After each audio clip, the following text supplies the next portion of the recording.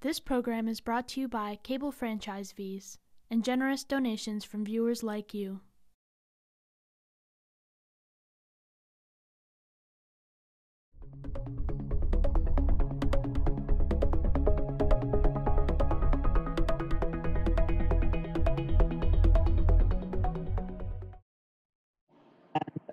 I'm going to start by just the usual statement. We are allowed to meet virtually based on Governor Baker's March 12th order. I will call each counselor by name and so they can hear me and we can hear them, and ask them to unmute their microphone and then mute it again after saying present. So let's start with Shalini Bell-Milne. Present. Alyssa Brewer. Present. Kathy Angelis. Present.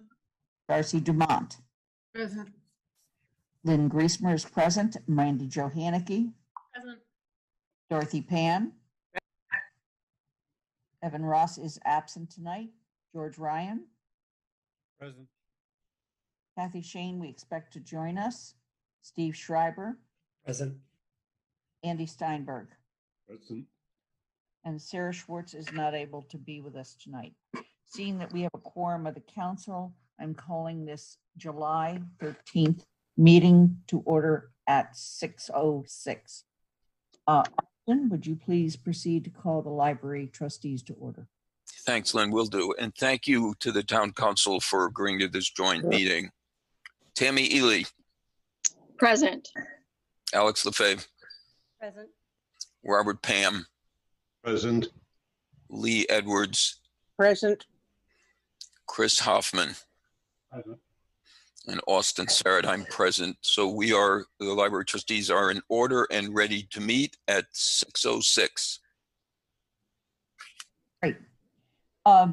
This meeting includes audio, video, and is available live on Amherst Media. It is also being recorded. There is no chat room for this meeting as it is a webinar. If you have technical issues, if you are either on the library trustees or if you are on the council, please let us know by letting Sharon or Austin know, or in my case, letting me or Athena know. And we will make sure that we note that and try to get you reconnected as soon as possible. There is information that was shown on the screen earlier on how to connect, and we will proceed from there. Tonight, we have an opportunity to hear expert opinion on one of the several outstanding questions regarding the Jones Library. Quite simply, the question is, what will it cost to repair the Jones Library? This question was raised during Joint Capital Planning Committee meetings as far back as 2017, which led to the first repair quote. But that did not include accessibility costs, often tripped by a magic number of 5 million, or actually maybe less. It was discussed again in 2018 and in 2019. It was regularly heard during the capital project listening sessions held in December of 2019. Clearly, it is a question that precedes any other questions down the road. Therefore, I asked the Jones Library trustees to provide us with an answer and to include in their estimate the cost of spreading it over more than 1 year. With their consultants at Kuhn-Riddle working with Western Builders, they are now able to provide us with the answer. This is a presentation about repairing the Jones Library, which by the very nature of its extensiveness of those repairs trips the Americans with Disabilities Act regarding accessibility. Tonight's agenda does not include the following, and therefore these questions are not on the table tonight. What will it cost to renovate, not repair, renovate the existing library? What would it cost to rearrange the space in the existing library? We will not be discussing what it would cost to make the Jones Library more sustainable. And we will not be discussing what it would cost to expand the programming of the Jones Library. And most importantly, is not about what the town council will do if and when the Massachusetts Board of Library Commissioners offers us a construction grant requiring significant town match and Jones Library fundraising. So none of those are on the table tonight. We know these questions are out there, but in the hour we are able to devote to this presentation, we are not going to discuss any of those issues. As we have additional information, we will have those discussions, but not at this point. So with that, I'm going to turn it over to Austin, and I believe you are going to have Elan Tierney from Kuhn-Riddle present. Thank you, Lynn. And again, I appreciate the opportunity to meet with the town council and to discuss the repair estimate. As you all know, this is really the second step of the examination of the repair, of the possible repair of the Jones Library. In 2017, we received an estimate from Western Builders of $9.5 million for the repair of the Jones, including, among other things, upgrading and dealing with the serious problems in our mechanical, electrical, and plumbing unit. Those problems are so severe, they happen at the Jones Library every day. We have today encountered another one, a leakage in the HVAC system, which has done damage in special collections. Following up on that, and in response to the discussions that Lynn summarized, we asked Kuhn-Riddle to build on the Western Builders estimates and to look at, in addition to those costs, what it would cost to make the library accessible. And by accessible, we meant to meet the requirements of federal and state law. And what Elan is going to talk to you about tonight is the results of the Kuhn-Riddle study. I want to say great thanks to Elan and Kuhn-Riddle for what I think is very valuable and good work. Elan. Thank you, Austin, and thank you everyone for coming to this meeting tonight. I'm going to show a series of slides, only 10, that's a brief summary of the study that we did. I'm going to try to share my screen now. Can everyone see my screen? Yes, thank you. Okay. So let's see if I can get it to work.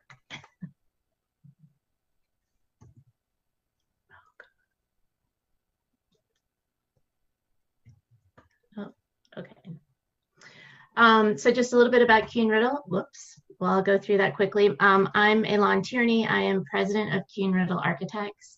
I did this study in conjunction with one of my senior project managers, Liv Wyatt. Kuhn-Riddle Architects has been in Amherst since 1988, founded by John Kuhn and Chris Riddle. And I became president in 2018, along with my two partners, Charles Roberts and Jonathan Salvon. So let me back up a little bit because I seem to have jumped forward.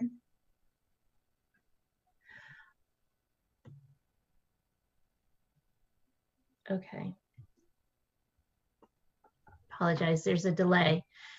So why an accessibility study? Something has already been mentioned about that by both Lynn and Austin. In 2017, Western Builders provided an existing building evaluation and identified required building repairs.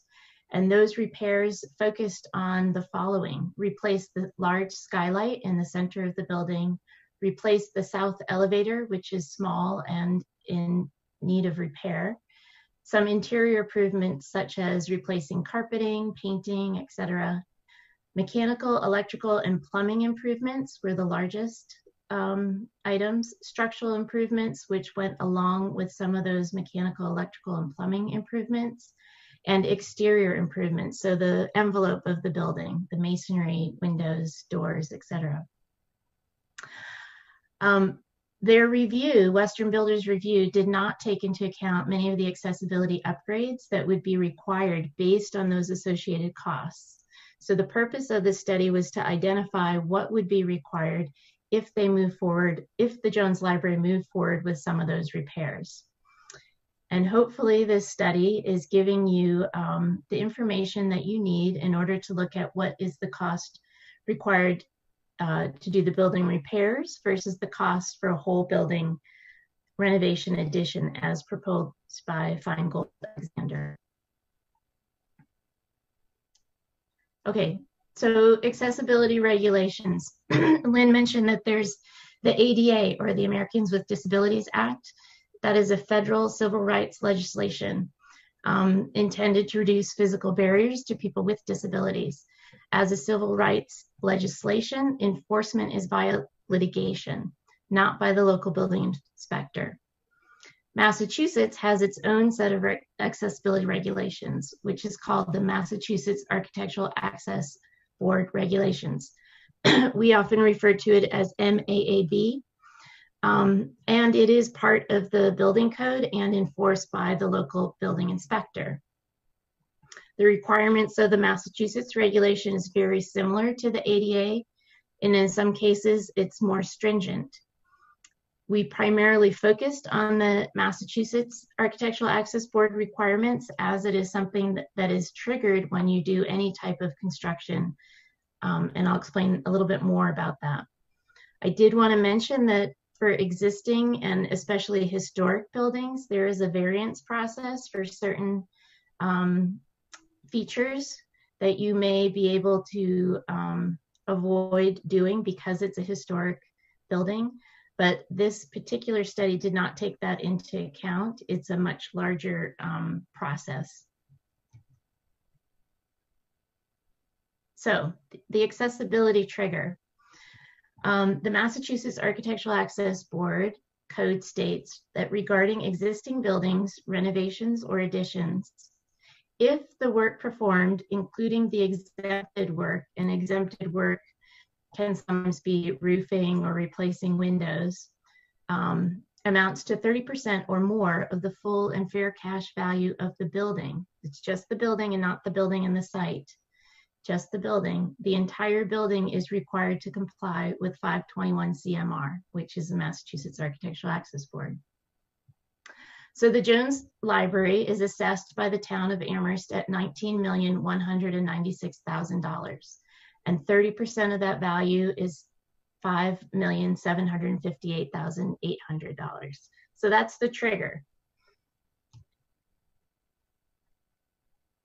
So what did we do with respect to this study? Kuhn Riddle Architects, myself and Liv Wyatt did a walkthrough of the building. Liv actually spent several days going through the building, photographing, looking at all the various details which are required to be accessible, and identified them on drawings. And then we created task 2, which is the accessibility scope of work narrative. So we identified all of the issues that needed to be repaired if that trigger was triggered. And that scope of work was then used along with the drawings by Western builders to create a cost estimate. We also did a thorough code review for the Massachusetts Architectural Access Board. So just going through all the regulations and identifying which ones were applicable to this particular project. So all of those documents were delivered to Western builders. We discussed with them what we had found, and they prepared a cost estimate based on the proposed repairs that would be required. We then compiled all of those documents together and had several meetings throughout this process. We met initially with the Jones Library representatives to scope of work narrative, accessibility code review, and confirm with them if they had any questions about it. And then we reviewed that together with Western builders. We then received the cost estimates back and reviewed that again with Jones Library representatives. And then we compiled the entire study document. And the following slides are just a very brief summary of that. When we were preparing the study, the Jones Library Board of Trustees requested that we review if the proposed work could be performed in phases, which is what Lynn had mentioned, and at what point the value of the work would require full compliance with the access code. In addition, they asked us to look at what is the most logical flow of work based on discrete construction projects. So which ones could you do without triggering other ones? What work has the highest priority based on the age of the systems or deterioration of the building systems? What is the most cost-effective way to approach the phases? And what, if any, work could be completed while the library remains occupied? So we reviewed this with Western Builders as contractors. They could help us think about all of these questions. Some of the questions in terms of priority is really the knowledge of the Jones Library in terms of how old the systems are and the amount of maintenance that they're doing regularly on those systems. Ultimately, we looked at two different options. The first option is what we like to call the lowest cost first. So how can we do these projects without triggering the accessibility code? And what are the sort of the discrete projects that would make sense to do together? And this is based on conversations with Western Builders.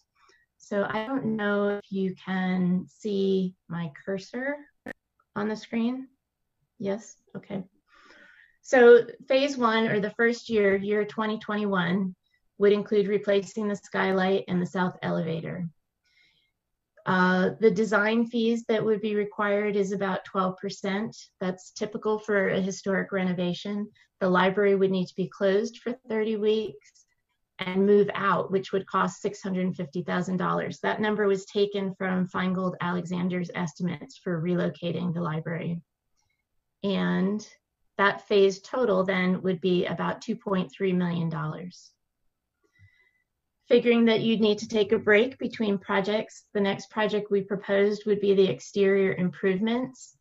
There would be 3 years worth of escalation at 4%. So the cost, the construction cost would be a little over $2 million, about 26 weeks. Because it's just exterior work, you would not have to move out of the library. There would be design fees included, and the total for that phase would be 2.26. So we haven't triggered the 5.758 million yet in those two phases, but phase 3 would require triggering all of those items. And these items, interior improvement, MEP systems, structural improvements, are all linked to get together. You can't really do those projects separately without a lot of additional cost. So once you include the interior improvements, the MEP systems, and the structural improvements, that automatically triggers the accessibility improvements. And this number, the 1.194886, that is the cost of that we discovered in this study. So the total for that is 8.3 million plus 5 years of escalation is close to 1.8 million. The total for phase 3 would be about 10 million. This would be a full year project, and it would require, again, design fees and moving out of the library and relocating. And we figured 5 years down the road, there'd also be escalation on that cost. And so we're at 12.2 million. Looking at all of these projects to complete all of these repairs, you'd end up at almost $17 million.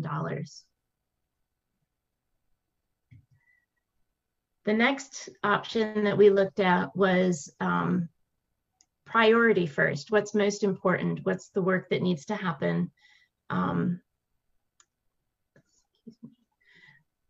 first? And it's our understanding that the MEP systems are the systems that are really failing and need attention. And as I said earlier, the MEP systems are linked with the structural systems and the interior upgrades. And once you start spending that money, you've triggered the 30% value. So then you have to do the accessibility improvements.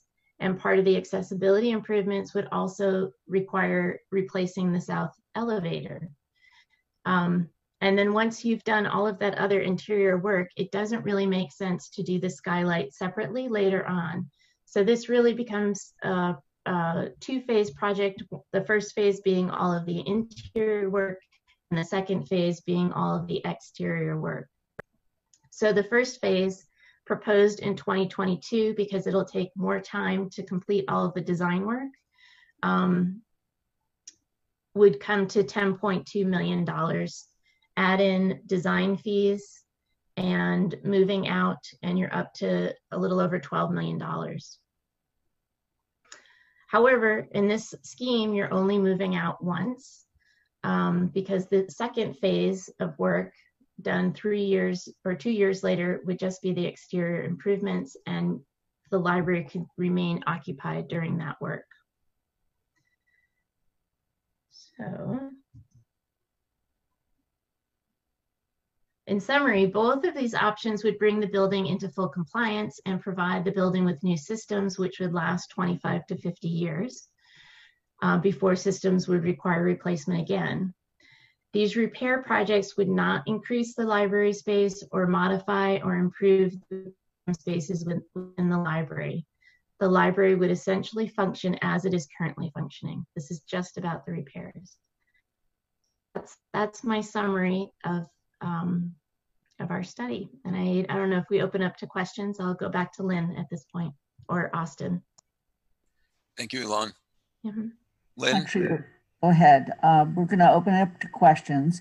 Elon, you may at some point have to bring the two charts back up depending on questions. But we're going to start with questions from the town council. And the first hand up is Steve Schreiber. Thank you, Ellen. Hi, Elon. So I watched the presentation that you gave to the Board of Trustees, and then I also watched the Sustainability Committee meeting in which the topic of the pandemic was brought up. So I guess I'll ask it now, being the first question asker is, well, I guess I really have two questions. So one is in particular regarding the MEP that does the mechanical, electrical, plumbing. So nobody knows what the best science is in dealing with, you know, the viruses. So I'm just curious about what your opinion is, or may there be extra costs, or may there be a different way of thinking about the mechanical part of this in light of really our new concerns, or new different kinds of concerns about indoor air quality. And then I guess I have a second question that's also related to the pandemic, which has to do with a value statement. So one thing you did not cover is whether or not this is worth it. So in other words, what we're getting is a library that's the same as it is, but just with new systems in it. And so you as an architect, you're also looking at this as, when you talk to your clients, you're talking to them whether or not it would be worth putting all this money in when you're just getting the same. And in particular, in the light of so I looked at all the diagrams in the report that you prepared, and there's diagrams of the conference rooms. And I have to confess that I shuddered a little bit because those rooms are very small, very crowded. The stacks are very, are currently, close together. I know that ADA would require them to be further apart, but I'm just wondering if you're willing to comment on either of those. So the mechanical and then just overall value as to whether or not this is worth it. So Elon, please stick to the first question and then we'll go to the second. Okay, so the first question about the current COVID crisis and air quality. First of all, that was not part of the study. In fact, we started the study right before everything fell apart, I guess. What I will say is that it's all very new, and the HVAC experts are figuring it out, and I can't really speak to that personally, other than to say that I am sure in the coming year, there will be a lot of information about that coming out. So the second question, is it worth it? Intentionally, this study was meant to be just looking at the numbers and not about the values. And really, I think the point of this is to provide you with just the dollar values, and it's really up to you as a town to make a decision about how does one value the other.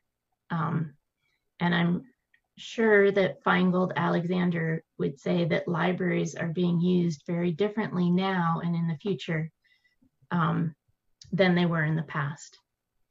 So I'm not going to answer the question Kathy, you have your hand up. Yes, and I apologize for joining late. Somehow I put the wrong time in my calendar. So if this is a repeat, just stop me. As you looked at, to build on Steve's question, as you looked at the way space is being used currently, configured, and I know you, because in the report you periodically talk about something in the Feingold Alexander report. Did you have any sense of how it could be reconfigured, or do you know whether there are space, and I don't mean outer space, I mean library space consultants who can do what people with old houses often have them do, is say, if you moved this to here. So for example, in FAA's design, special collections is moved to a different part of the old wing, old building, and you know, thinking about children. Did you have any impression of that? Or I know you weren't asked to do it, but in terms of walk around or thinking about it? That's a difficult question to answer because as architects, we walk into space and are constantly thinking about how it's impacting us and how it might be impacting others. But the reality is that this study, we were asked specifically just to look at the existing conditions and the accessibility of the existing conditions. And it's a dangerous slope once you start to tinker around and think about how the space could be better organized. And that is a much larger study. So as hard as it is as architects to not try to think about how to reorganize the space, we had to intentionally not do that. Otherwise, we would just spiral down into that rabbit hole, and that's a much larger scope of services. But it is a scope of services that architects can do. Of course, just like renovating your home and thinking about where the kitchen and dining room are and maybe flipping them is better, that is absolutely something that architects do, and especially architects that specialize in libraries. Can I just build on one part of that for the special collections? The current location with an open door that makes it hard to do climate control. Does what you propose solve that problem? No, all of the mechanical systems that were reviewed by Western builders, we just built off of that study that was previously done in 2017. We did not review or reevaluate the study that they had proposed. And it's my understanding that the special collections piece was not reviewed thoroughly. So I think that's still an issue that needs to be considered. Thank you. Lynn, may I just say, Kathy's question is a very good one. When we go into the next phase of conversations with the town council, I think it'll be very helpful for all of us to review actually what the Board of Trustees did to get us to this point. And of course, one of the things that we did was we examined the question of what we could do with the existing space. And we concluded at the time that we could not, with the existing space, accommodate the program of the library. So when the time comes, I think it'll be very helpful for all of us to review those studies and to kind of walk through the evolution of why it is that the Board of Trustees found that we could not do what needed to be done with the existing space. Okay, thank you. Dorothy, you have your hand up. My question is, what are we supposed to do with this? And that's a serious question. Do you want me to answer? You can go ahead and, yeah. So the point of the study was to look at how much it would cost to make these repairs in conjunction with the required accessibility upgrades or repairs. And I think the idea is to go off of Steve's comments, weigh the value of that. Just repairing the building costs X amount of dollars, doing the renovation expansion costs X amount of dollars. What is the value to you as a community? Okay. Are there other questions from the council at this time? Pat DeAngelis. Yeah, given that there would be accessibility on all of the floors if we chose this option 1 or 2, doesn't that open up some space in the library that hasn't really been able to be used very well? And does it also give us the option to do something like use the community room differently, or to move administrative offices? It does seem like there should be some flexibility if we have accessibility throughout the building. That's a possibility, but it doesn't expand the space or move any walls or change any of the layout. This study did not look at that. I understand that. Okay. Anything else, Pat, at this time? Not right this second. Okay. Darcy?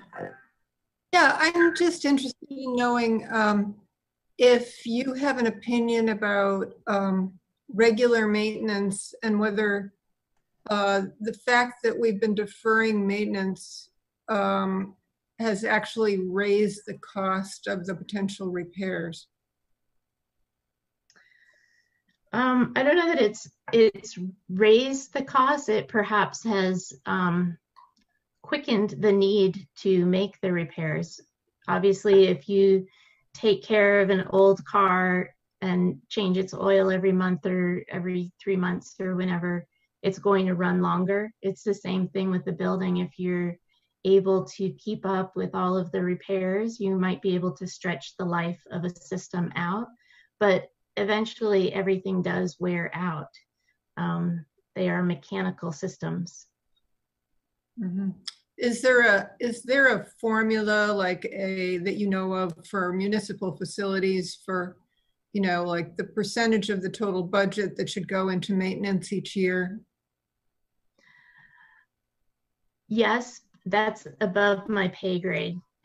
I don't know. Yes, there are formulas out there. I can't tell you off the top of my head. I'd have to, that is more a mechanical engineer question than an architect question. Okay. Thank you. Mm-hmm. Are there additional questions from the council? Okay. Then, given the hour, I'm going to immediately flip to the attendees. If you wish to ask a question, please raise your hand now. Thank goodness. I'm not seeing any hands.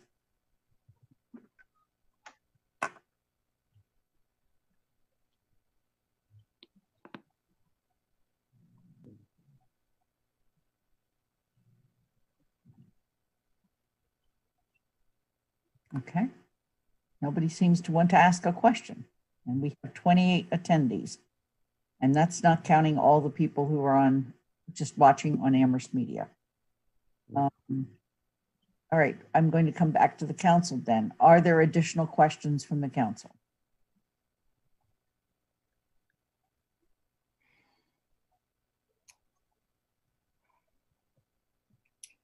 Okay, I raised my hand if I can figure out how to do it. Okay. Kathy, please go ahead.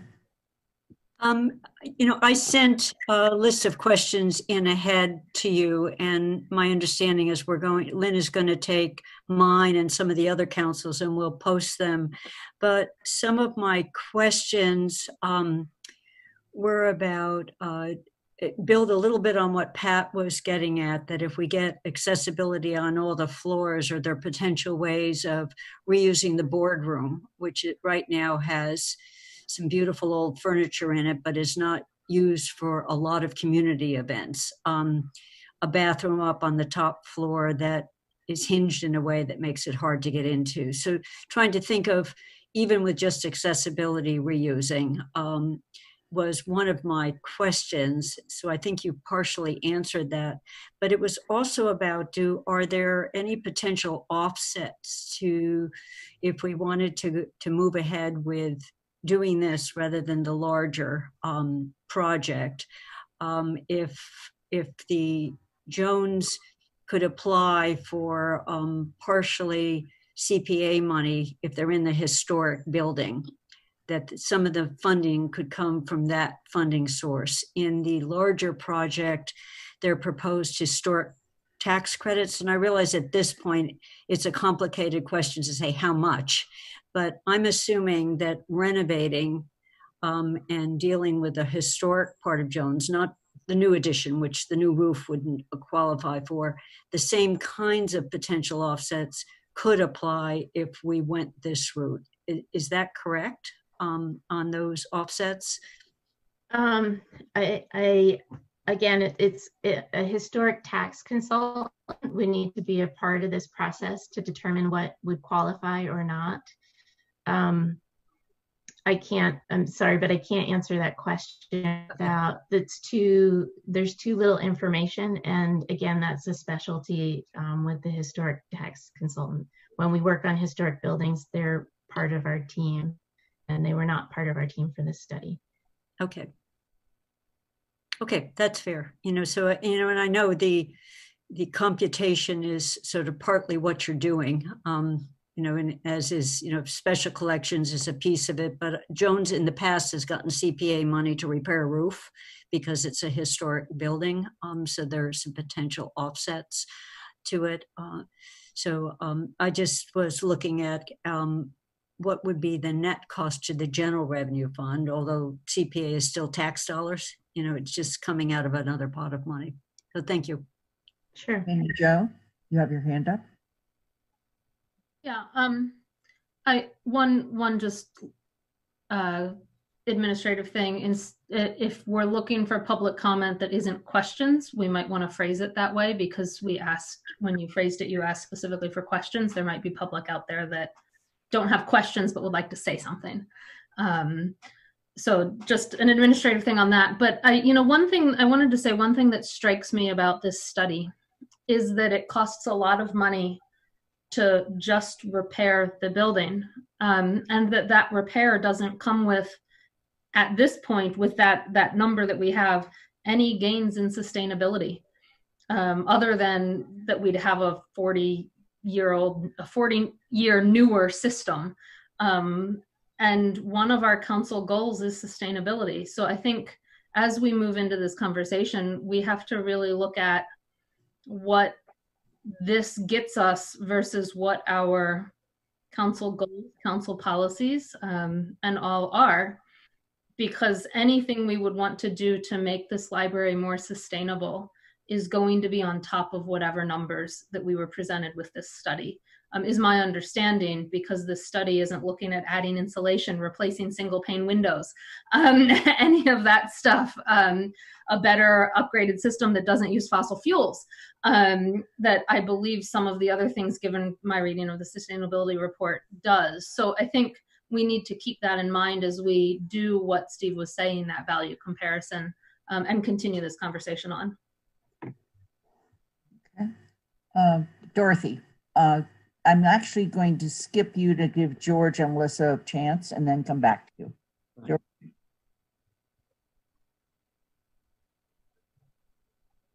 Is it George or Alyssa? No, it's George. Thank you.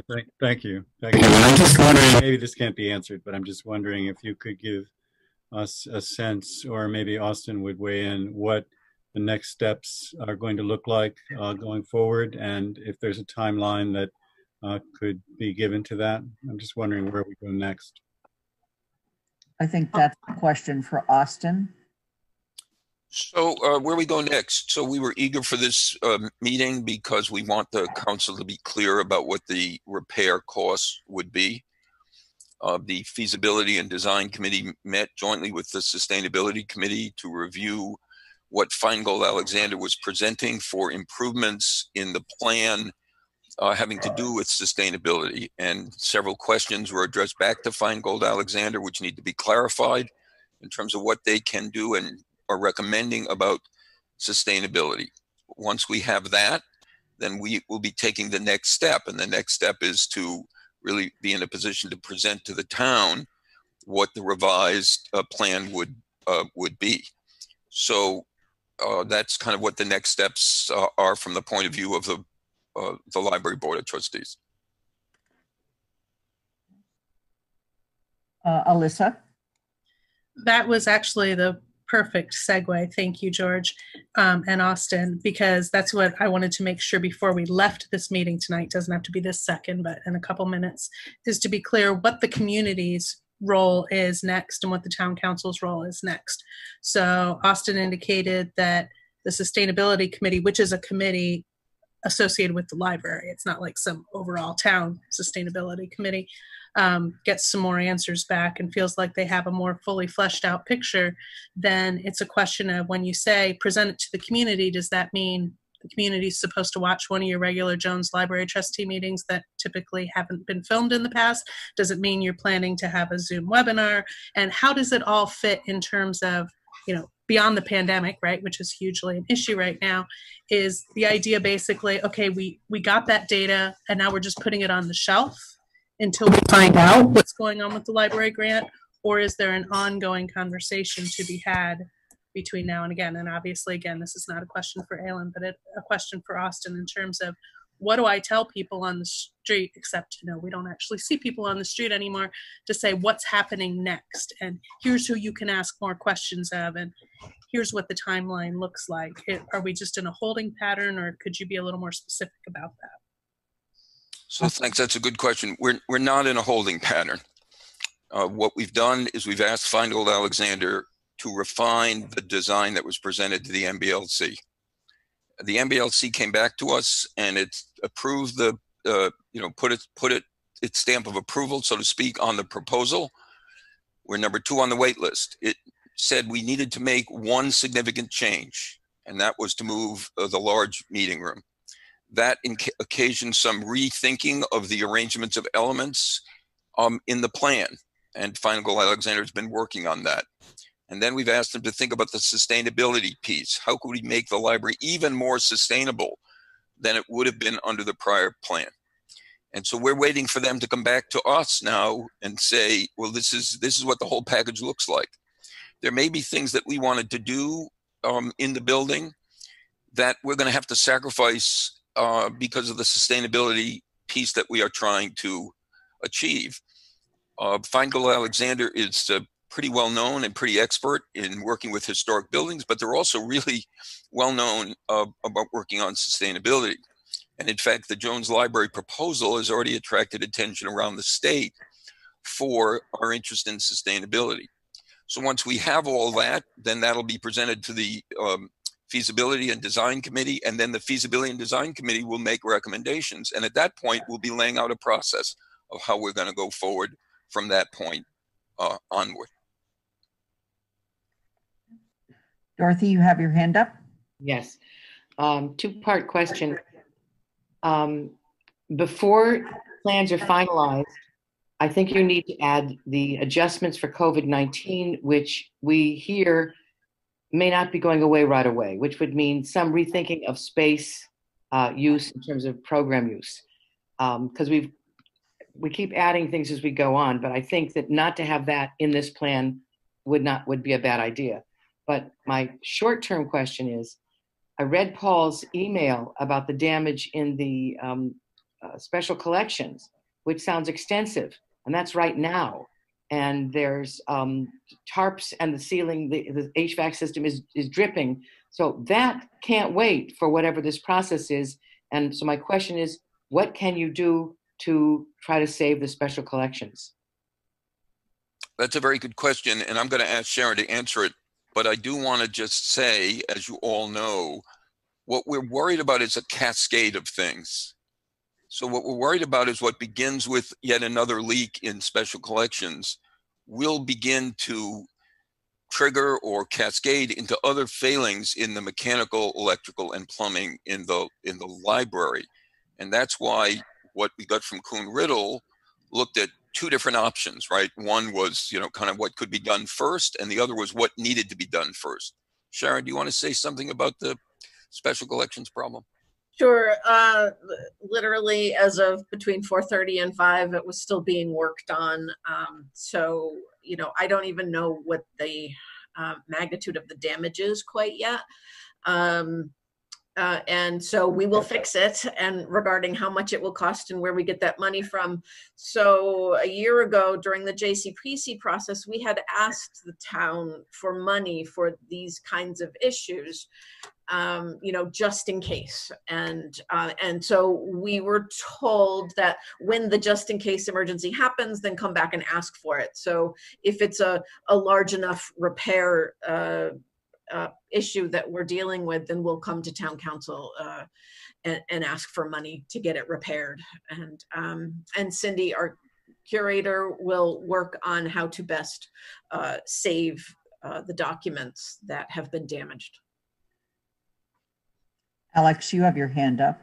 Yeah, I just want to add, thanks, Sharon. I want to add that, so we had this exact same issue last August. So every time we're running the air conditioning units, again, because our systems are at end of life, and this is our concern, and this is why the MEP systems are probably one of our highest priorities. And I'll repeat what I repeated last year at JCPC, is that we have an end-of-life system. There's one guy who knows how to work on our system. We have to wait till the one guy who knows our system can come out and work on it. So last year we had to wait a week before this person was available. So this has become a recurring problem. And to Councilor Pam's question, we do fix it every year. We do as much as we can to protect things. But when your systems are at end of life, I mean, we keep repairing them. I mean, they need to be replaced. So, Okay. I'm going to quickly flip back over to the attendees and ask if there are any questions. Please raise your hand.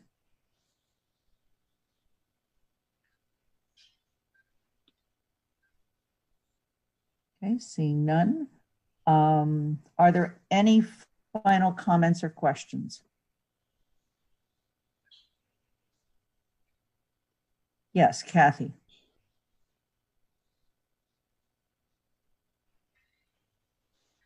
Kathy, you need to unmute.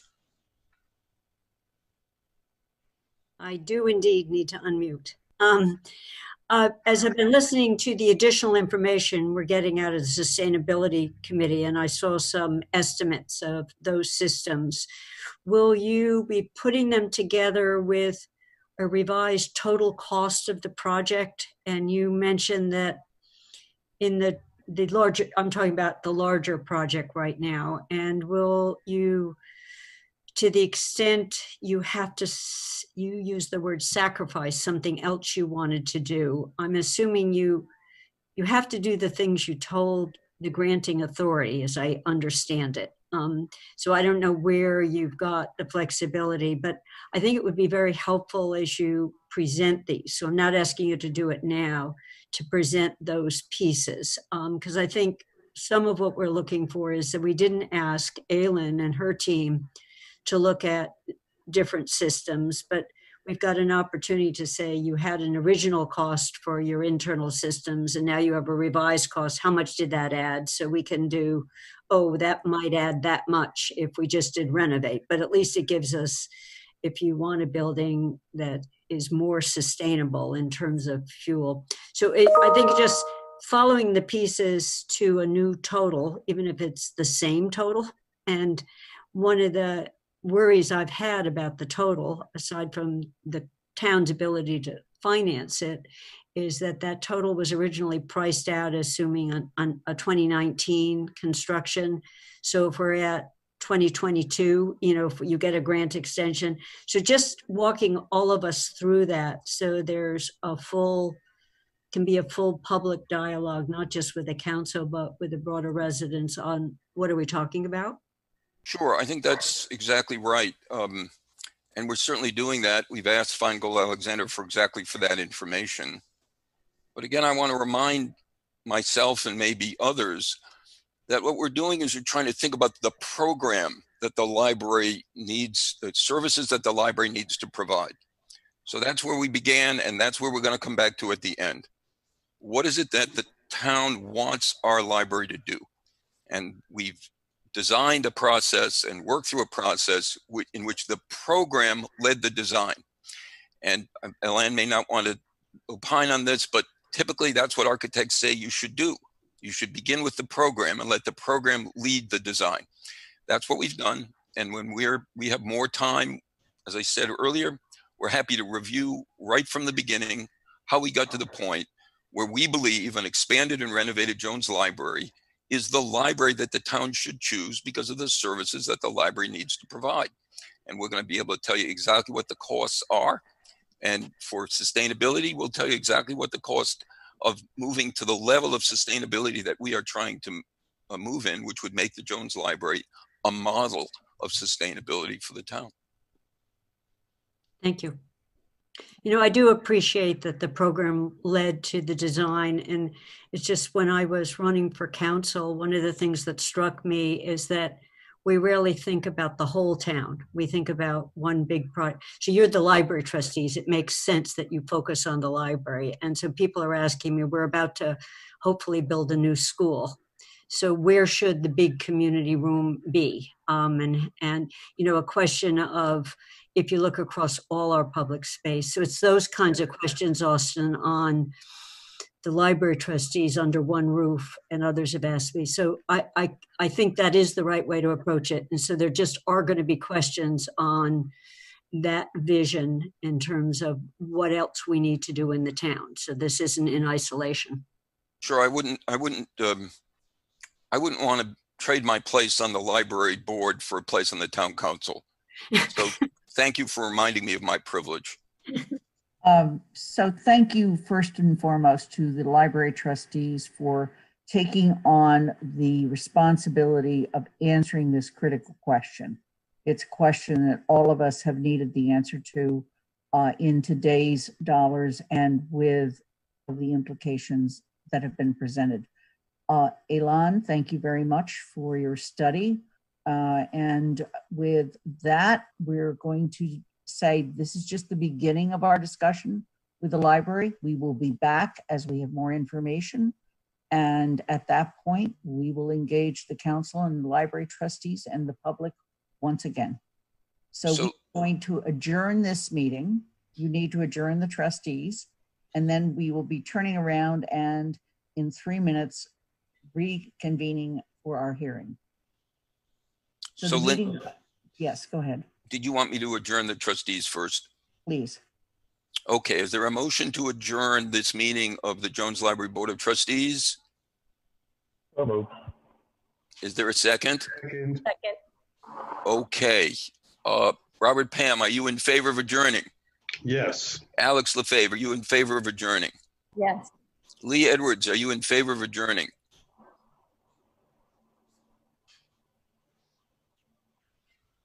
Unmute yourself.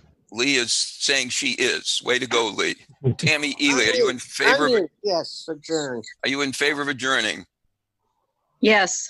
Chris Hoffman, are you in favor of adjourning? Yes. And Austin Sargent, we are adjourned. Thank you very much.